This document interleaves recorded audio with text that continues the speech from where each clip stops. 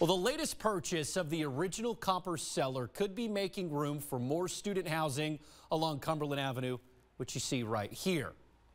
This could be pushing, however, local businesses out. Tonight, our Gwendolyn Ducree shares why many say the Strip as we know it is slowly stripping away. A barber commonly known behind her clippers, now preparing to be the one getting cut. I've been dodging the bullet since 2016. History might be repeating itself for business owner Monica Landris.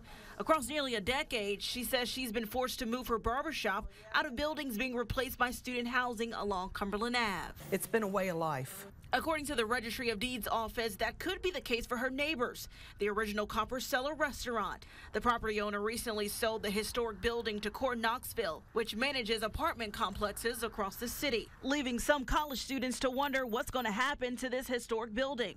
They need more housing, definitely, but you don't want to see stuff like this torn down. While we haven't heard back from either property owners to learn exactly what's going to happen, Landris says she was told her building was also sold. There's no point in being bitter.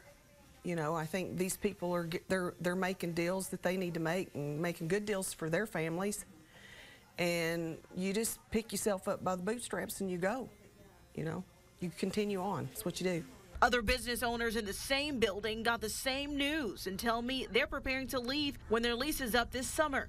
As for Landris, she might be getting clipped again, but she's not going far. Well, it's my life. It's all I've ever done.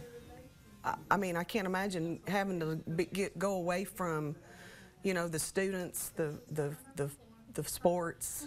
You know, this is what I've done. In Knoxville, Gwendolyn Ducree, WVLT News.